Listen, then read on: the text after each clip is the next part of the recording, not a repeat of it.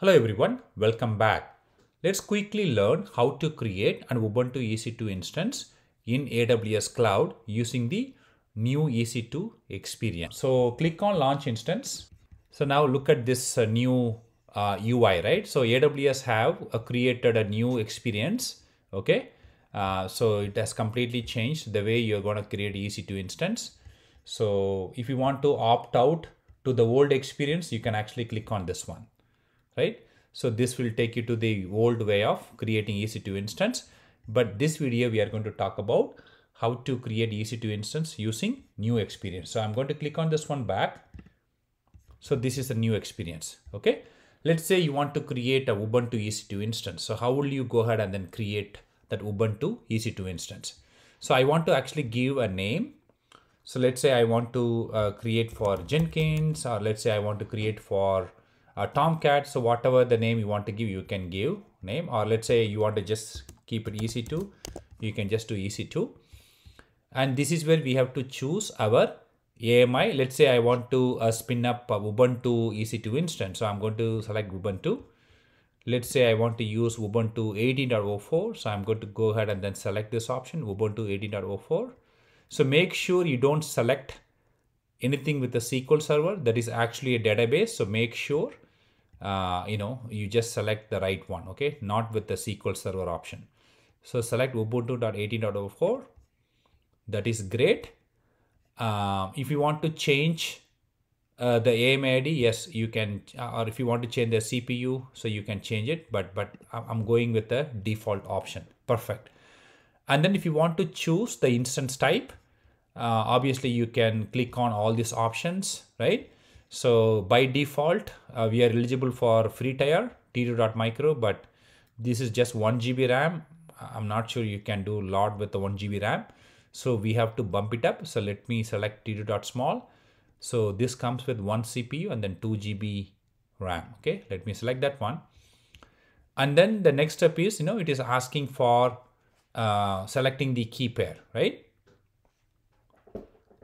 So basically, if you want to connect to your EC2 instance in a secure way, is you'll have to create this SSH keys. Okay, so of course I have a lot of my existing keys.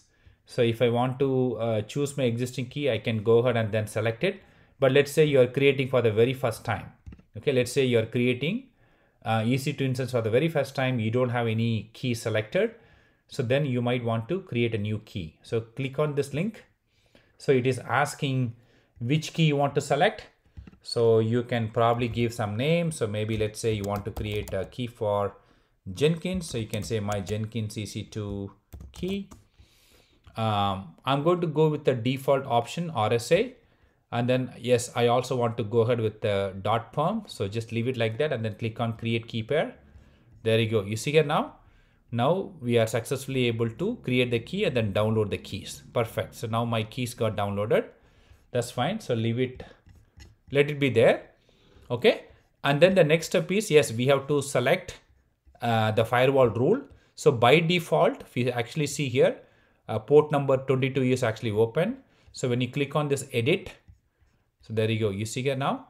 So it shows by default port number 22 open.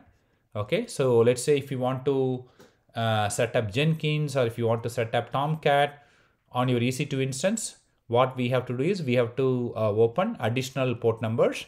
So by clicking add security group role, you would be able to open additional port number. Let's say I want to open a port 8080, then you just have to provide the port number over here. And then under source type, let's say you want to control access to this EC2 instance from only your public IP, then you can go with this option. But I'm actually okay. I'm going to leave it anywhere.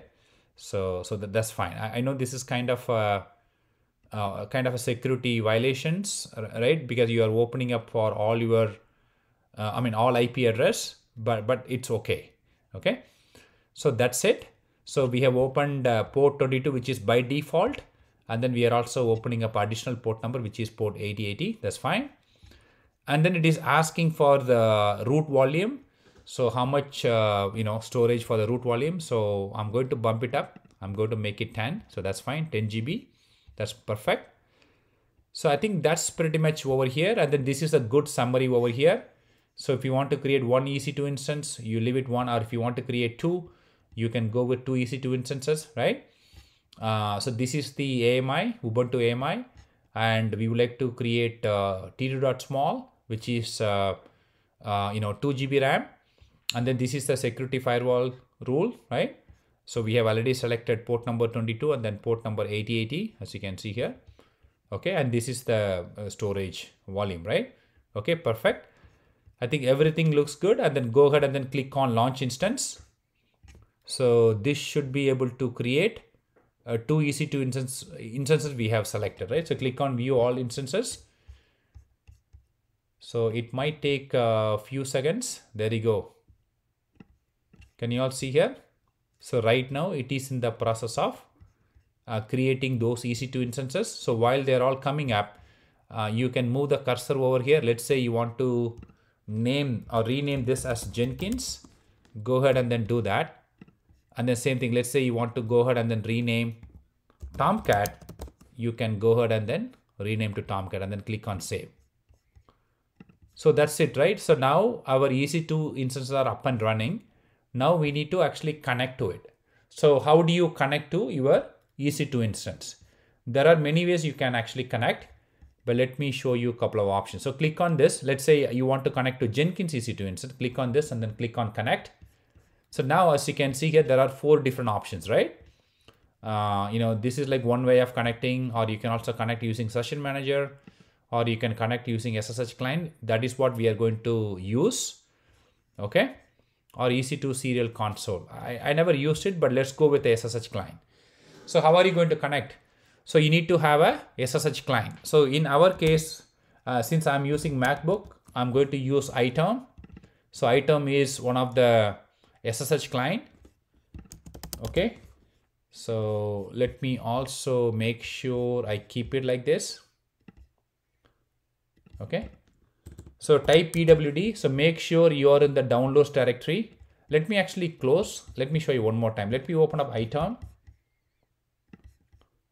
Okay. So type pwd. This will tell you which directory you are in. So right now I'm here, but if you remember where we downloaded the keys got downloaded into downloads directory, and this is the key, right? And we can actually see if you just say ls-al and then provide the key name. So this clearly tells you that this is the key, right? But if you see here, this has read and write access. But if you look at here, we have to make sure that our key is not publicly viewable, correct? And this step is needed only in MacBook. You don't have to do this step in a Windows machine. So let me click on this link. Go ahead and then execute that command and then type ls-al. There you go. You see it now? Now your key is just what? Read only, right? Perfect. And then the way we are going to connect to our EC2 instance is by executing this command. So if you see here, we want SSH, and this is the key name we would like to use, and this is the username, and this is the public DNS name of that EC2 instance. Okay, so go ahead and then copy this link and then paste it here. Make sure you are in the downloads directory. So we are in the downloads directory. So paste it and then click on enter and then type yes. It is asking, are you sure you want to continue connecting? Type yes and then enter. There you go. See here? So now we are actually connected to our Jenkins EC2 instance. So that is what we have selected. Okay. So that's it, guys. That's how you would create a new EC2 instance and then connect to that EC2 instance from your local machine. Thank you for watching this video.